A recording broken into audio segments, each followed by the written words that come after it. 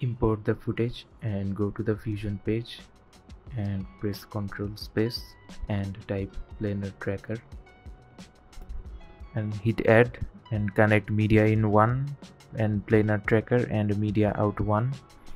and now select the desired frame where you can draw the plane perfectly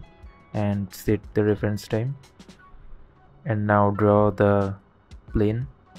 where you want the image to be projected, and now select perspective since the footage has a crane movement, and now track forward and go to the reference time and track backward, and now drag and drop the desired image and connect it with the Planar Tracker node,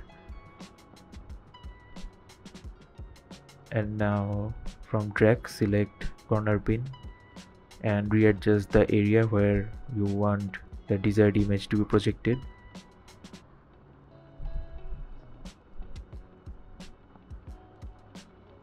And from corner pin 1 apply mode, you can select different types such as darken, multiply, color burn,